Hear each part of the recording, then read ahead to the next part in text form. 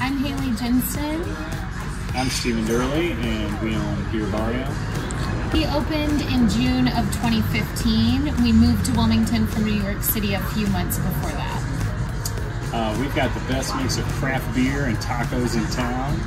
We have an exciting menu that is a mix of Mexican and Southern fusion.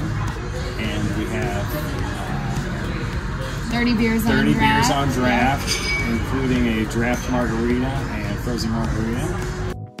Azalea Fest is coming right up. Yeah. We do a weekend brunch on Saturdays and Sundays where we do some special menu items and drink specials as well, like our delicious Bloody Mary mix that we actually use our homemade salsa in that as well. So some unique takes on brunch items. So that's every week on Saturday and Sunday. We are open 11 to 9 and 11 to 10 on Fridays and Saturdays.